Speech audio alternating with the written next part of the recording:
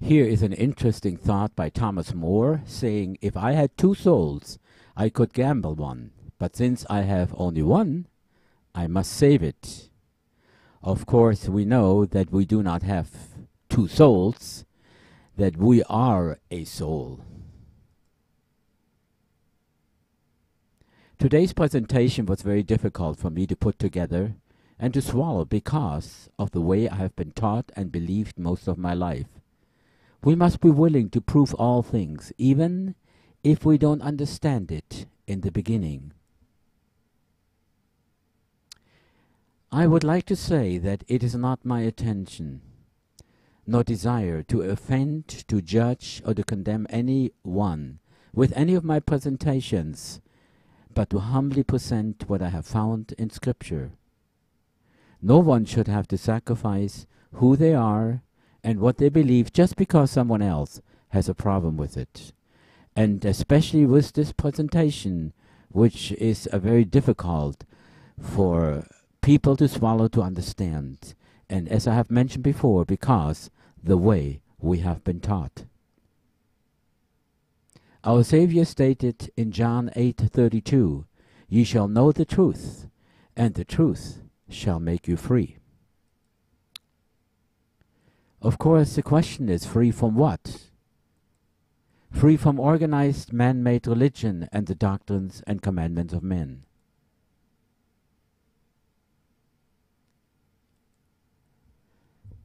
The fact that we believe something to be true for a long time, maybe even for years, doesn't make it true. Truth is truth whether we believe it or not. Truth stands on its own. Truth doesn't change if I or someone else believes it or not. Remember, only the truth can make us free.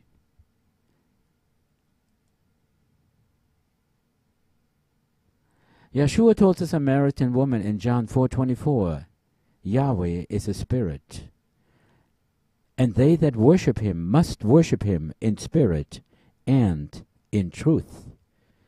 So not only in spirit, but also in truth. Then the question is, am I established in the truth of Yahweh's word, or am I following traditions? We must be established in his truth, so we can worship our Heavenly Father in truth. In 2 Corinthians 11:13-14 it says, "There are false prophets, apostles, deceitful workers, transforming themselves into the apostles of Christ. And no marvel, for Satan himself is transformed into an angel of light." False apostles, deceitful workers, claiming to be apostles of the Messiah, and Satan himself comes as an angel of light. One of the duties of a follower of Yeshua is to test the prophets. It is commanded in the Bible, and failure to do so is disobedient to Yahweh's word.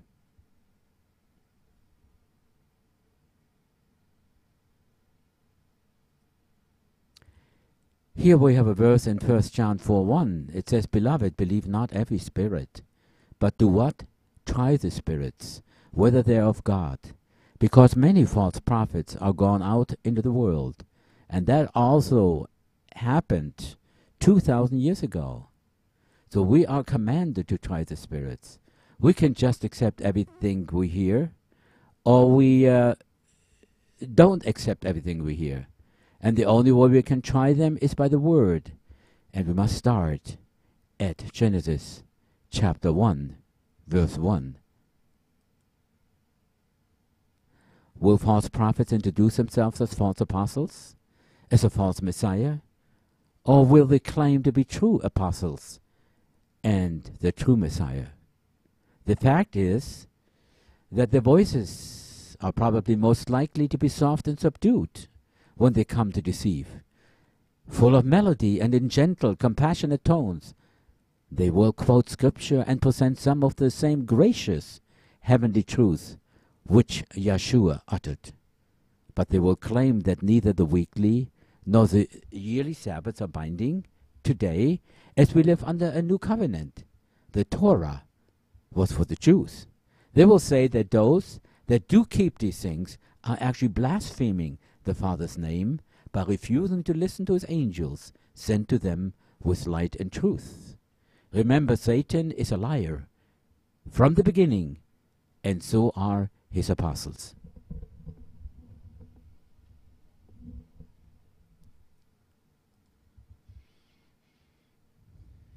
There will be strong delusions sent in the last days.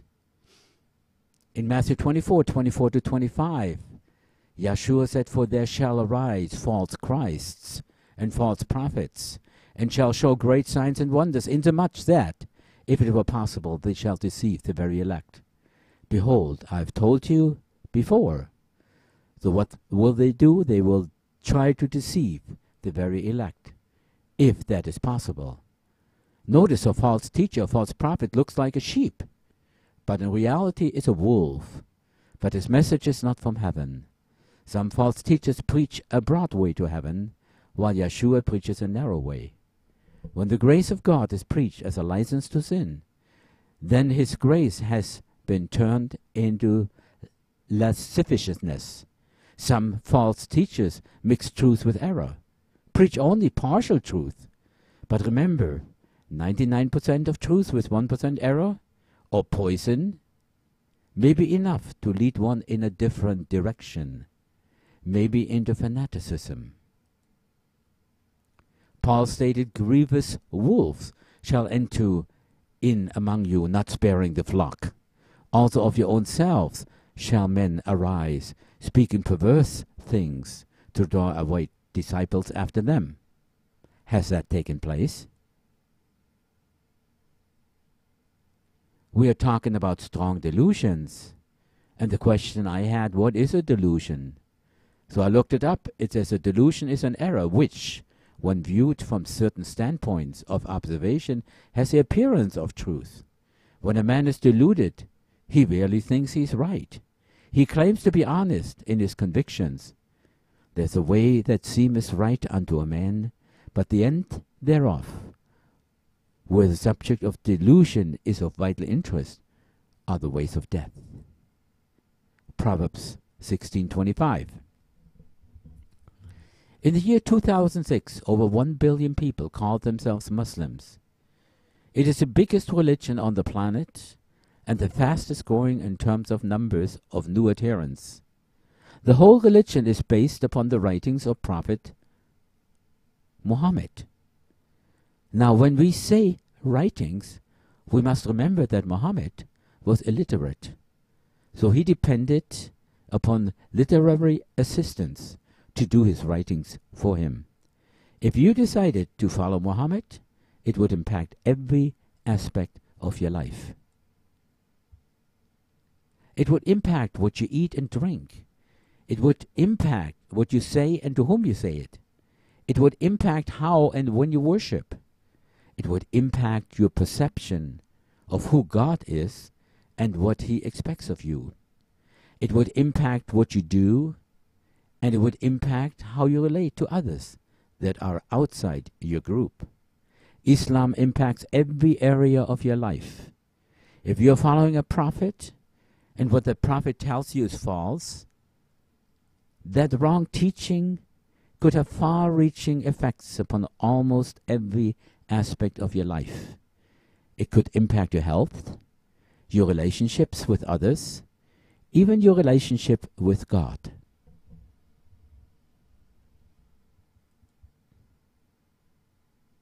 David states in Psalm 119:104, "I hate every false way." Does our Creator hate every false way? Remember, we can only worship him in spirit and in truth. To worship him as the pagans do is not acceptable.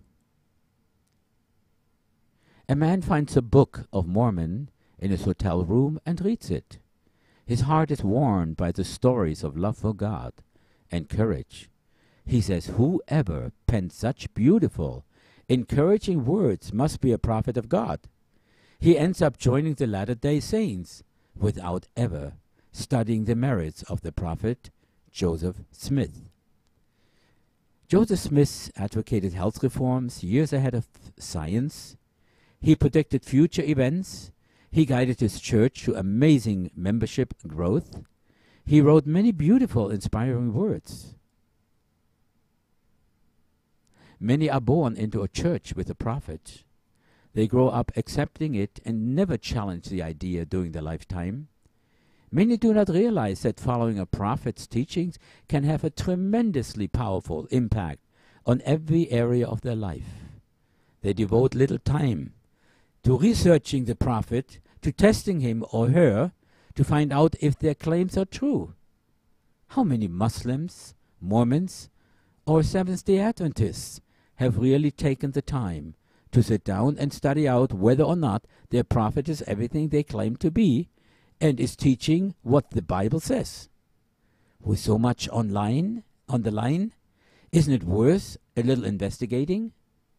I know I became a Seventh-day Adventist as a teenager in Germany, coming out of the Lutheran Church, and accepted everything without really checking things out myself if these things are so according to Scripture.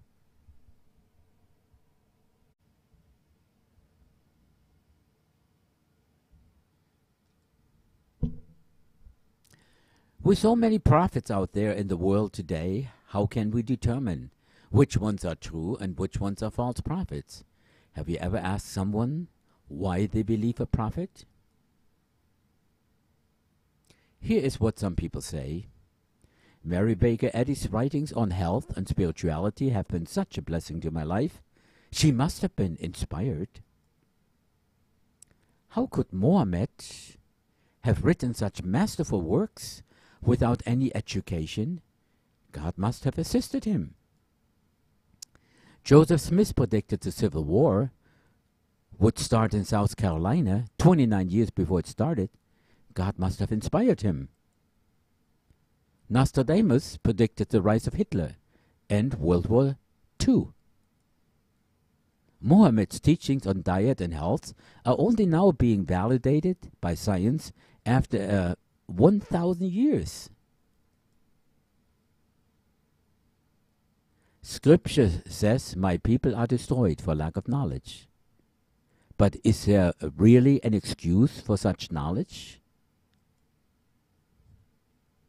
There is no excuse for lack of knowledge, for not knowing the truth, for not knowing the genuine gospel, because Isaiah 8:20 tells us how one can separate truth from error.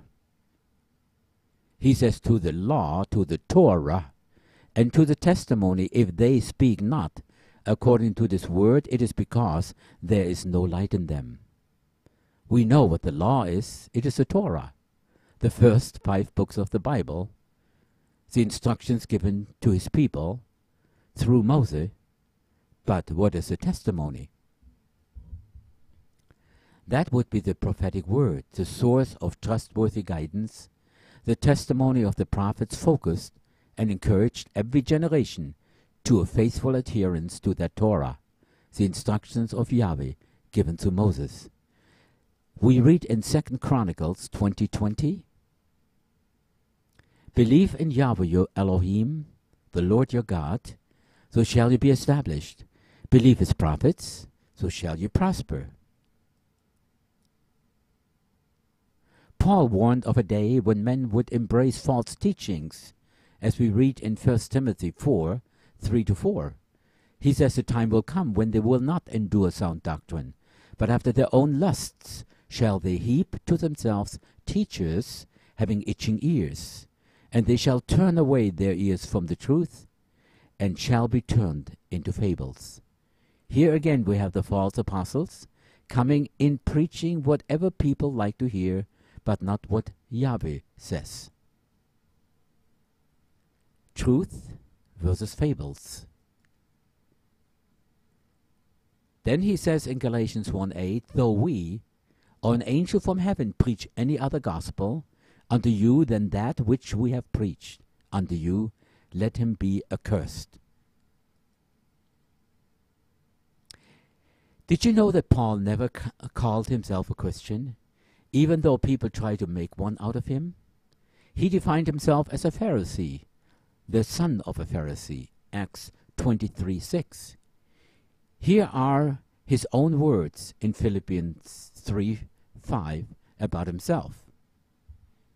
He says, circumcised the 8th day, of the stock of Israel, of the tribe of Benjamin, and Hebrew of the Hebrews, as touching the law, the Torah, a Pharisee. Paul claims that he had studied at the feet of Gamaliel, a member of the Jewish Sanhedrin, and renowned teacher of Yahweh's Torah, Acts 22:3, Acts 5:34-39. What did it mean to be brought up at the feet of Gamaliel, according to Acts 22:3? That means Jewish boys between the age of 6 and 10 memorized the Torah, the first 5 books of the Bible, and by the age of 14, the best of the best students had the entire Hebrew scripture memorized. And you can read this on this website down here. Paul knew the Torah by heart, and he was a Torah-observant Jew, and we need to read all his letters through the eyes of the Torah, and not the other way around, as it is being done today. The same applies to our Savior. Yeshua of Nazareth was raised in an observant Jewish family in a culture where the Torah was a national constitution. Therefore, he was a Torah-observant, tallit-wearing, synagogue-attending, kosher Jew who observed the weekly Sabbath as well as the 7 commanded holy days. Yeshua's teachings, which supposedly form the basis for Western Christianity, are now filtered through 2,000 years of traditions born in ignorance of the land, language, and culture of the Scripture. So contrary to popular belief, Yeshua did not bring a new religion into the world. The truth is that modern-day Christianity has very little in common with the Hebrew Messiah. The word Christianity is not even found in Scripture. Neither is there such a religion known from Genesis to Revelation. It is not the religion that Yeshua established. Christianity as a system, as a whole, is corrupted, as Scripture puts it. Could it have, over the centuries, evolved in the religion of Antichrist, called the synagogue of Satan? Don't be shocked. Here is where and when the real deception started. Constantine's intention at Nicaea was to create an entirely new god for his empire, who would unite all religious factions under one deity. Presbyters were asked to debate and decide who the new god would be. Delegates argued among themselves, expressing personal motives for inclusion of particular writings that promoted the finer traits of their own special deity. Throughout the meetings, howling factions were immersed in heated debates, and the names of 53 gods were tabled for discussion. As yet no god had been selected by the council, and so they balloted in order to determine that matter. For 1 year and 5 months the balloting lasted. That's from God's book of Ezra. At the end of the time, Constantine returned to the gathering to discover that the presbyters had not agreed on the new deity, but had balloted down to a short list of 5 prospects: Caesar, Krishna, Mithra, Horus, and Zeus. Constantine was the ruling spirit at Nicaea, and he ultimately decided upon a new god for them. To involve British factions, he ruled that the name of the great Druid god, Jesus, be joined with the Eastern savior god, Krishna. And thus, Jesus, Krishna, would be the official name of the new Roman god. A vote was taken, and it was with a majority show of hands 161 votes to 157, that both divinities became one God. Following long-standing heathen custom, Constantine used the official gathering and the Roman apotheosis decree to legally deify two deities as one, and did so by democratic consent. A new god was proclaimed and officially ratified by Constantine.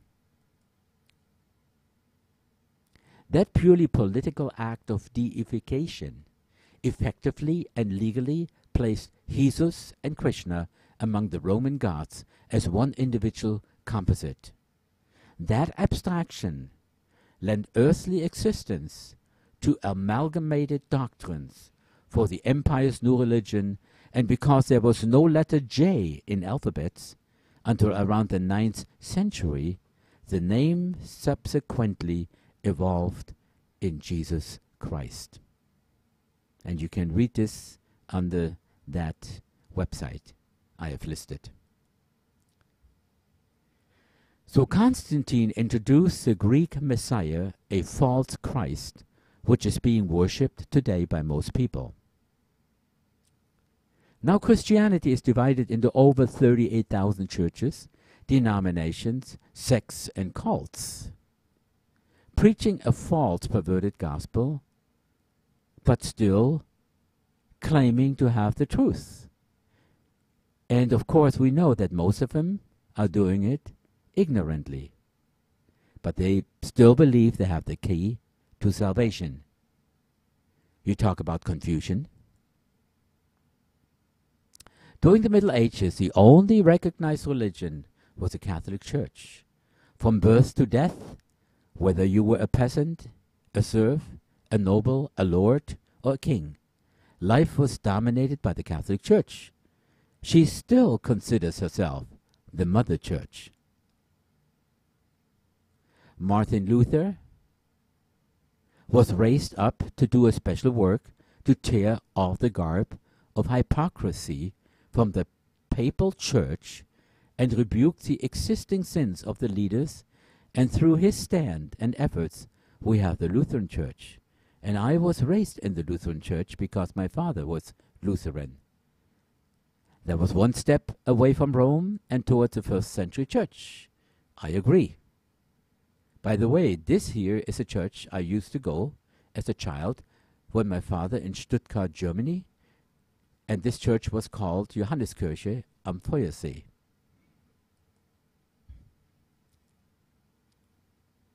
Luther's greatest achievement was the German Bible.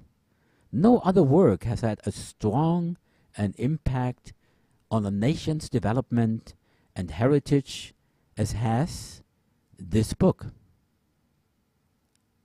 This allowed everyone to have access to the scriptures and gave the common people the ability to read the word of Yahweh.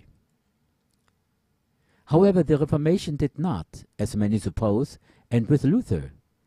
It was being continued and is to be continued to the close of this world's history. As the next two slides show, many new churches, sects, and cults sprang up after Luther in 1517 of the Common Era, trying to return to the teachings of the first century church. And here we have a list of the main ones. On the left side we have the faith group or tradition, then their founder, and the date they were established, and the location.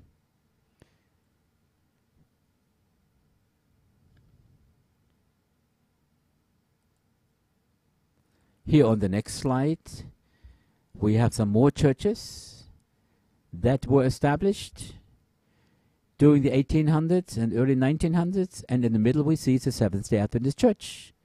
And their founder was basically more or less Ellen White. And the date the church was established was in 1863 in Michigan, USA.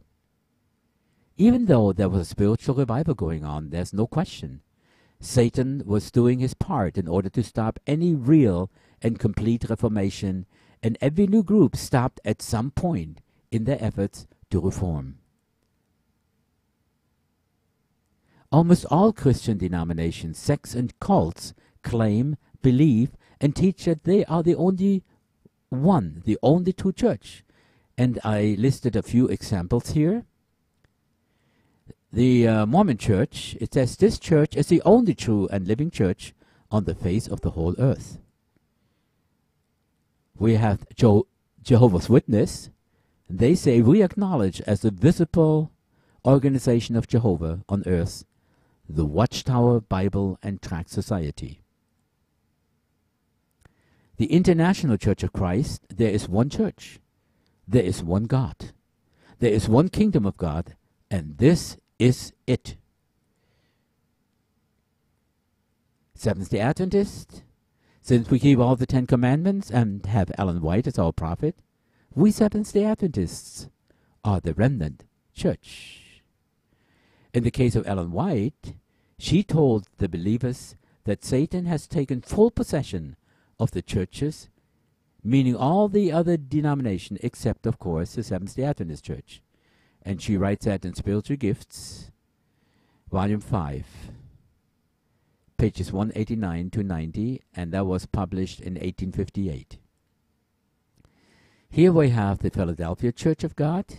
The household is God's family or true church. It's a family that God rules. This is God's inner circle, His very elect. We are God's only true representative on this earth. We are the last hope the world has in the National Church of Christ.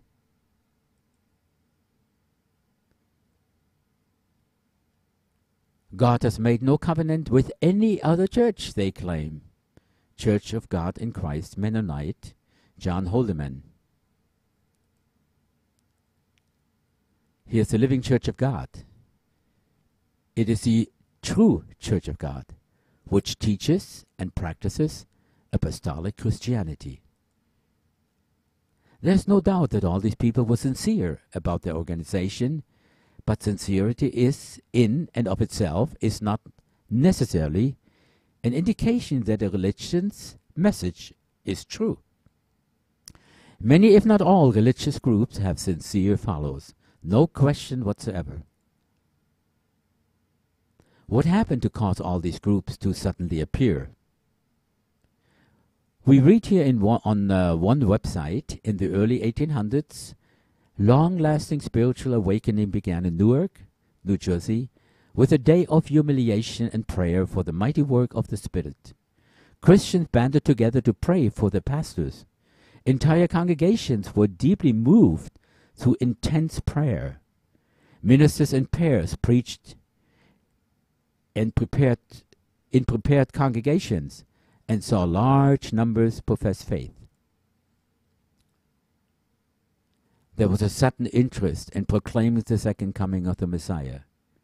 And this was inspired by the spirit of Elohim, but also been taken advantage of by Satan himself, the arch-deceiver. He always is there if there is an apparent revival. One of the denominations that came into existence in the 1800s, as I had mentioned, is the Seventh-day Adventist Church. And at the age of 17, I joined the Seventh-day Adventist Church because of some more biblical truths like the weekly Sabbath, the mortality of the soul, baptism by immersion, that they upheld, that had been changed mainly by Rome during the 3rd and 4th century. I was a member of the Seventh-day Adventist Church for over 50 years. I was taught and believed with all my heart that the Seventh-day Adventist Church is a remnant church, and is the only church entrusted with the truth for the last days. To my astonishment and amazement, when I began studying the Bible lately, I made the shocking discovery that some of the teachings of this church do not agree with the Scriptures. I found that some SDA teachings are not based upon Scripture at all, but upon tradition, conjecture of the early pioneers, and statements made by Ellen White.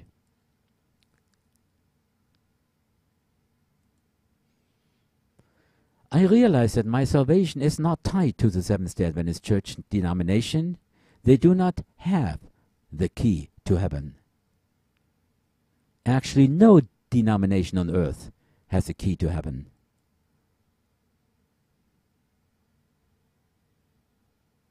no matter what they claim. So my presentation today is called the Seventh-day Adventist Church, as well as Ellen White and Scripture. Do we dare ask questions? Shouldn't we be like the Bereans in Acts 17:11, where it states these were more noble than those in Thessalonica, in that they received the word with all readiness of mind, and searched the Scriptures daily whether those things were so? They did not accept everything Paul presented without first comparing it with Scripture, mainly the Torah. I wondered at times, how can anyone ever leave the Seventh-day Adventist Church as they have the truth? I felt if people left Adventism, it was because they had lost their spiritual direction or had fallen into some sinful lifestyle. However, often people are leaving Adventism in order to become more devoted to their Savior. As more truth from the Torah is revealed to them, and as they realize how far Christianity has departed from the first century church, they desire to follow the one whom they love more closely and keep the covenant that he made with Abraham, Isaac, Jacob, and of course Israel. So let's consider some teaching of the Seventh-day Adventist denomination, since that is a church that I am familiar with and was part of, was in love with, and was very active in for over 50 years. Just like Paul in the Bible, I defended the doctrines and the teaching with all my heart, with all my soul, and with all my mind. This will not be a complete listing or study of all the teachings.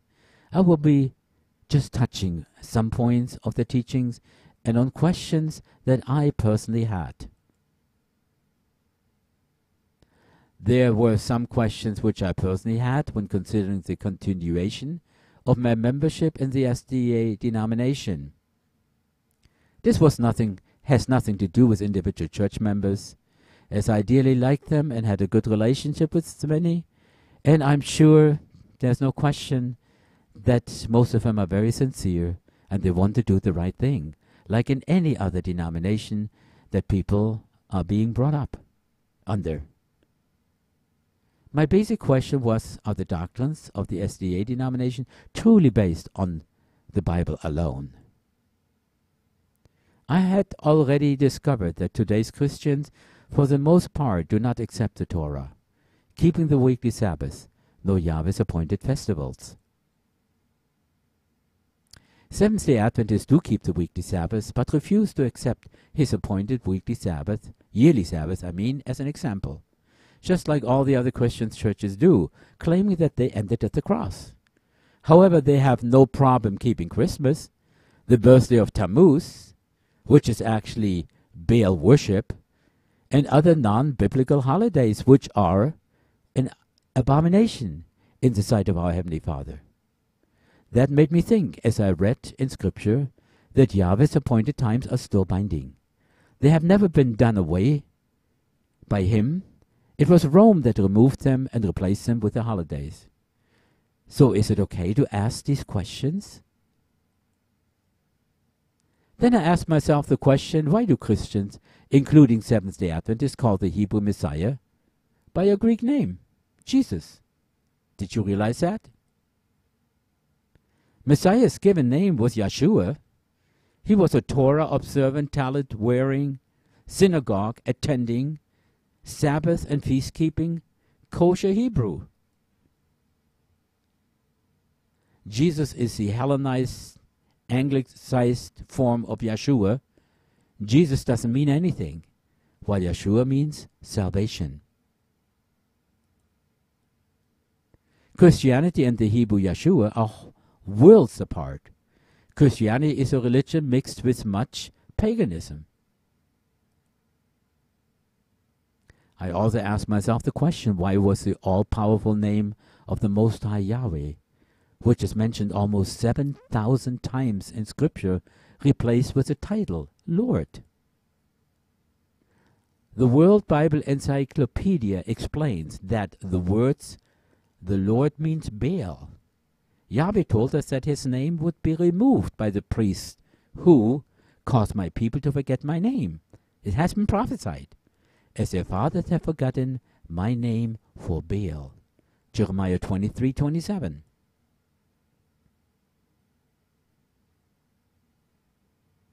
Is Christianity doing the same today? Baal is the Hebrew name of the deity the nation served each time they went into apostasy, and it dates back to Nimrod and the days of Babylonian pagan worship. Our Heavenly Father does not want to be called by another's name, by a name of a no-God, and tells us in Revelation 18:4 to come out of false worship. Now let's first consider Ellen White's writing for a moment, called by the Seventh-day Adventist Church the Spirit of Prophecy. Seventh-day Adventists consider Ellen White to be a divinely inspired prophet equal to the prophets of the Bible, which I also believed. She produced an estimated 100,000 handwritten pages of manuscripts. Arthur White claimed that she had 2,000 visions during her lifetime. However, only 203 visions were published. Her own personal library contained nearly 2,000 books, thus she was widely read. She repeatedly referred to a young man that had appeared to her and by 1875 had instructed her for some 26 years. She called him her accompanying angel. And you can read that in early writings, page 38, 77, 243, and in Testament to the Church, volume 4, 306, volume 5, 68, volume 9, 92 and 94. The Seventh-day Adventist claim of Ellen White having 2,000 visions can be seen on a plaque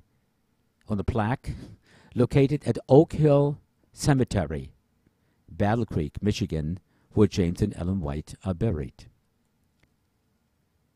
Seventh-day Adventists believe, and at that time it was 27 doctrines, proudly states as fact that Ellen G. White had more than 2,000 visions. They did not say that it was an estimate or who had reported this as fact.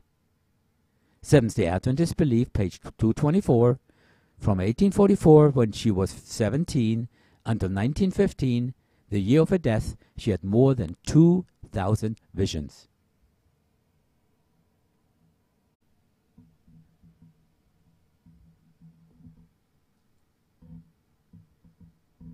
Here are some more statements or examples from Seventh-day Adventist sources, which claim that she had 2,000 visions during her lifetime. Here's one from Loma Linda Medical. Seventh-day Adventists believe today that the source of her writings, the source of the inspiration, was more than human, that the 2,000 visions given her during her lifetime were the result of her having received the gift of prophecy. Here, Michigan Historical Markers. Ellen, a prophetess, reportedly experienced over 2,000 visions. Here we have another one. She lived for 88 years, during which time she received over 2,000 visions and prophetic dreams. Here we have another one. Ellen's life was enriched by over 2,000 visions from God. The first in 1844, when she was 17. Here we have another website. She received about 2,000 visions and prophetic dreams during 70 years of public ministry. And then another one here. Where did Ellen White get her information? She got it in the 2,000 visions that she experienced during her lifetime. The White Estate's own index to the writings of Ellen White, volume 3, page 2,978 to 2,984, add up to only about 188 dated visions and 15 updated visions for Ellen G. White when this was published here. Total dated visions 188 that were actually dated. That means 2.5 average per year, not even close to 2,000 visions. 2,000 visions, I mean. Would that be a fair question to ask here? Where are the remaining 1,800 visions or dreams that are being claimed that she had?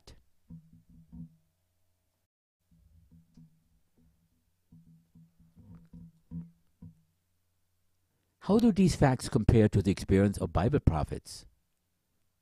Did any Bible prophet have as many as 2,000 or at least 200 visions? Let's examine that. Here I have a list that I copied from a book.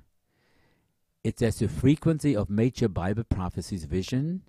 Ellen White, of course, was 2,000.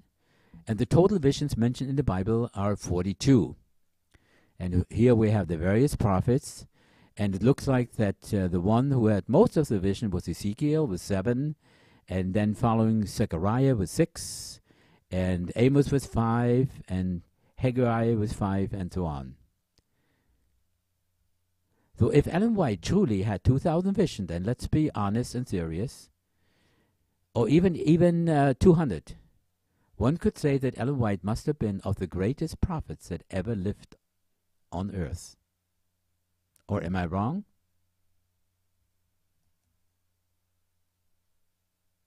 Why was Ellen White's experience so different from that of Bible prophets? Is it okay to ask that question? Could she have had a different source of a vision? That's just a question, because I want an answer. Ellen White claims to have repeatedly held conversations with angels for over or some 71 years, both in vision and in real life. Did anyone in the Bible have similar experiences? Did any Bible prophet have a special angel guide for more than 3 decades? Is it wrong again to ask such questions? The facts are that out of hundreds of people mentioned by name in the Bible, only 29 ever spoke with an angel, or experienced an angel speaking with them, or had an angel appear to them. Consider the next slide. In 1961, in the village of San Sebastian de Garabandal in northwestern Spain, 4 young girls, with the following names here, reportedly had a series of visions of Saint Michael, the Archangel, and the Blessed Virgin. In all, there were reported to be over 2,000 apparitions spread over a 5-year period. During these apparitions, the visionaries claimed that they were asked by the Blessed Virgin to plead with humanity to do what?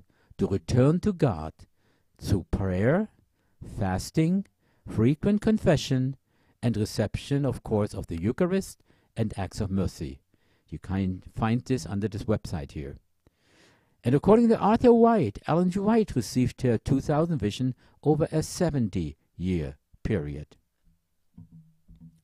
Most members of the Mormon Church believe that Joseph Smith told the truth when he said that he was visited by God, by Jesus, and by a multitude of angels.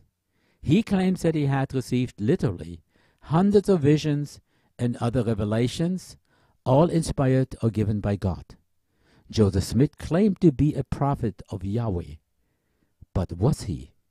Even though he may claim to have had hundreds of visions, that doesn't make him a true prophet, or does it? There are ways to find out. Did he contradict Scripture? Did any of its prophecies fail? He did contradict Scriptures, and some of his prophecies failed. Therefore, he must be a false prophet, no question.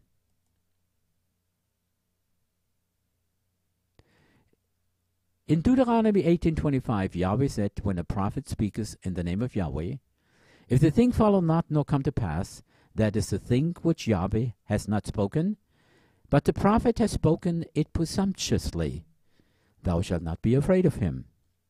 A prophet does not have to make predictions in order to be a prophet. A prophet is defined as somebody who interprets or passes on the will of a deity. That's in the Encarta dictionary. Typically, however, biblical prophets do make predictions about future events. These predictions help to establish the claims and validity of a prophet, because knowledge of future events surpasses human ability and resides in the domain of omnipotent power. Jeremiah writes that when the word of the prophet shall come to pass, then shall the prophet be known that Yahweh has truly sent him. Jeremiah 28, verse 9. On September 1, 1849, Ellen White stated in the Review and Herald, or the Present Truth, "What we have seen and heard of the pestilence is but the beginning of what we shall see and hear.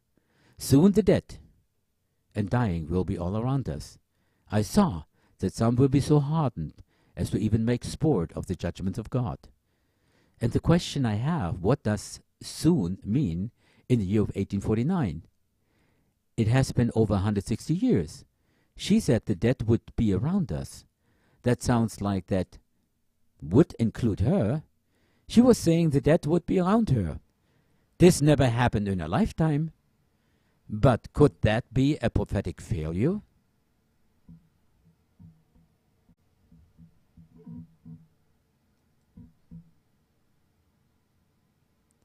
In 1850, Sister White tells us what an angel told her. She said, "My accompanying angel said, time is almost finished. Get ready, get ready, get ready. Now time is almost finished." And what we have seen, been years learning, they will have to learn in a few months. Early writing 66 to 67. No converts will have to learn the doctrines in a few months, because now time is almost finished. What is a reasonable definition of a phrase "a few months"? 3, 5, 10, 20, 50? This statement was made over 1,900 months ago. How can this failure be explained? Just a question.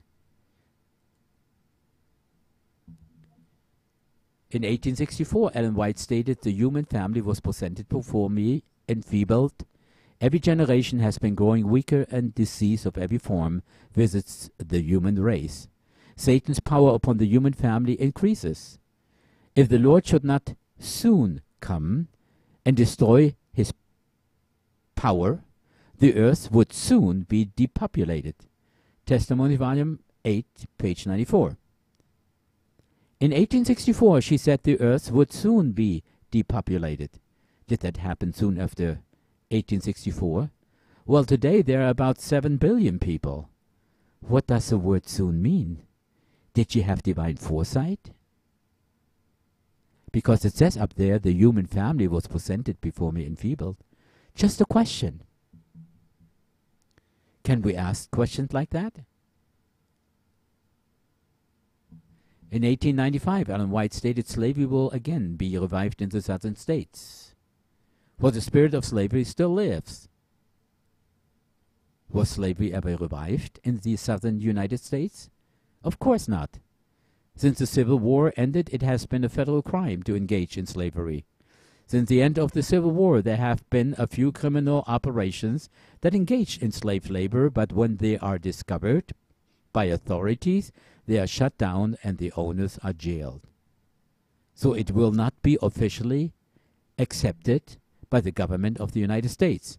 Slavery, as it was known then, was permanently abolished, and it will never be revived again in the United States.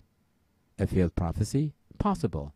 Of course, we have a different kind of slavery by people today, by people being in debt, over the head, usually by their own choice, because they buy everything they see. But not always. Some people are forced in borrowing because of poverty or whatever it may be, or disease. Here's a statement in 1T 131.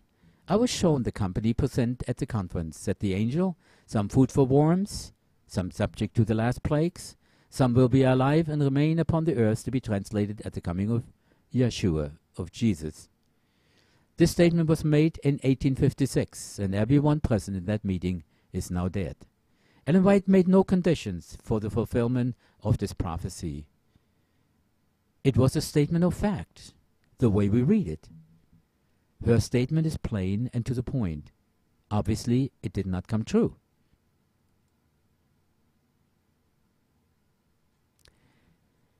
In 1846, Mrs. White had a vision of the solar system. Mrs. Truesdale, a dedicated and sincere Adventist, was present during the vision. She describes how Mrs. White saw a tall, majestic people living on either Jupiter or Saturn. Sister White was in a very feeble health, and while prayers were offered in her behalf, the Spirit of God rested upon us. This was her first view of the planetary world. After counting aloud the moons of Jupiter and soon after those of Saturn, she gave a beautiful description of the rings of the latter. She then said the inhabitants are a tall, majestic people, so unlike the inhabitants of Earth, sin has never entered there. That's in the Great Advent Movement, chapter 16, the third angel's message. Could it be true? Are there tall, majestic people living on Jupiter and on Saturn? This may have been plausible in 1846, but with all we know about these planets today, we know it is impossible. Conditions on both planets are extremely inhospitable to live as we know it. These planets have no solid surface like the Earth. The surfaces consist entirely of a sea of liquid hydrogen, hundreds of miles deep. The atmospheric pressure is millions of times greater than the Earth. The pressure is enough to crush the strongest metals. Numerous space probes have examined these planets using advanced technology and have not detected any sign of life whatsoever. No plants, no animals, no tall people. Nothing but hydrogen, helium, and other gases. I had question as an example in early writings. Page 64, it states, in a view given June 27, 1850, my accompanying angel said, do you reflect the lovely image of Jesus? As you should. Knowing that what the Greek name of Jesus means, I asked myself, would an angel from heaven be calling the son of Elohim by a Greek name instead of his Hebrew name, Yeshua, which means salvation? That expression, Jesus by accompanying angel, is being repeated in the writings over and over again. Wouldn't an angel from heaven use his given Hebrew name that express his mission and character rather than a Greek name?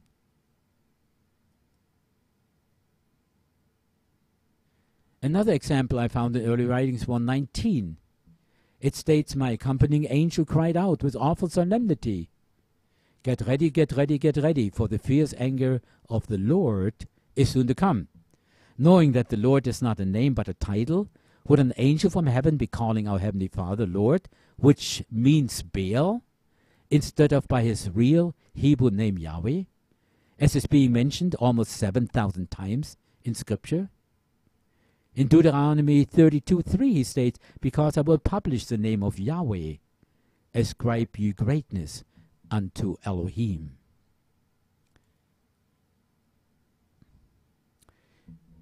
Should I be asking these questions? Would that be biblical? It states, prove all things. We have several examples in Scripture when heavenly angels visited people. When Lot encountered angels in Genesis 19:13, and they said, Yahweh has sent us to destroy it, meaning Sodom and Gomorrah. When Gideon encountered an angel in Judges 6:12, he stated, and the angel of Yahweh appeared unto him, and said unto him, Yahweh is with thee, thou mighty man of valor. Angels from heaven didn't use Greek or pagan names of pagan gods, but they used Hebrew names. It was the translators that make us believe that they did. When an angel appears to Zacharias in the most holy place, announcing the birth of John the Baptist, he told him, among other things, in Luke 1:15, for he shall be great in the sight of Yahweh. It doesn't say that he will be great in the sight of the Lord, meaning Baal. The translators again made that change. When the angel of Yahweh appeared to Joseph to announce the birth of the Messiah through Mary, he told him in Matthew 1:19-25, and here's verse 21, she shall bring forth a son, and thou shalt call his name Yeshua, for he shall save his people from their sins. And then in verse 22, now all this was done that it might be fulfilled, which is spoken of by Yahweh by the prophet, saying, behold, the virgin shall be with child, and shall bring forth a son, And they shall call his name Emmanuel, which being interpreted is El with us, God with us.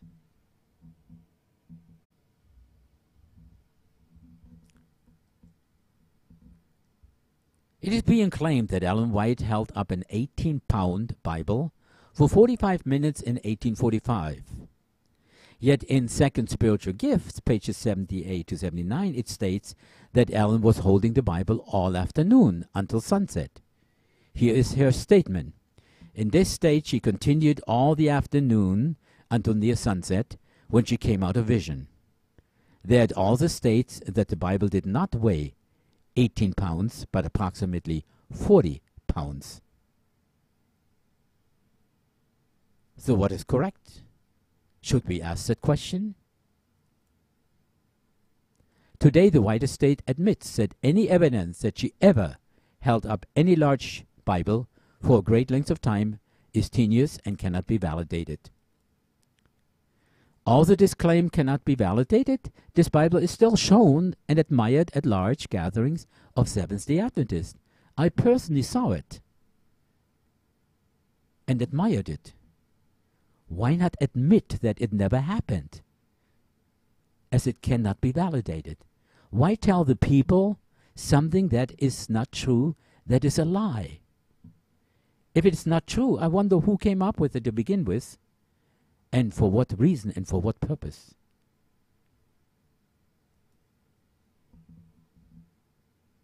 The Seventh-day Adventist Church, as well as Ellen White, claim that the doctrines and practices of the denomination are based only on the Bible. And it is further claimed that Ellen White's writings are to be tested by the Scriptures. But a careful examination of the history of those doctrines and practices show that these are not accurate claims. Many of the distinctive Seventh-day Adventist doctrines and practices are not based on careful biblical interpretation alone, but on the Bible as seen through the eyes of Ellen White. In fact, some of them are based solely on the writings of Ellen White, totally separate from any biblical basis for the beliefs or practices. On one hand, Ellen White stated almost 100 times in her writing statements like, "Leave the impression upon the mind that the Bible and the Bible alone is our rule of faith, and that the sayings and doings of men are not to be a criterion for our doctrines or actions," written in 1889. The Bible alone. On the other hand, she said, "In ancient times God spoke to men by the mouth of prophets and apostles. In these days he speaks to them by the testimonies of his Spirit.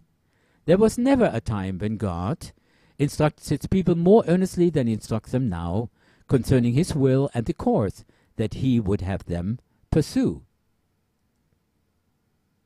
What does that she mean?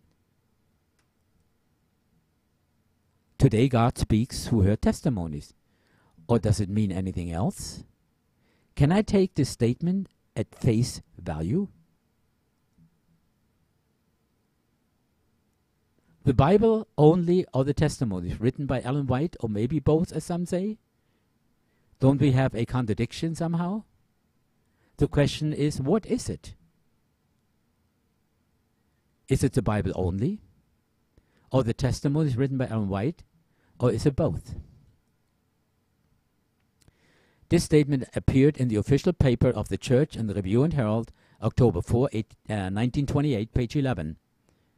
Seventh-day Adventists hold that Ellen White performed the work of a true prophet during the 70 years of her public ministry.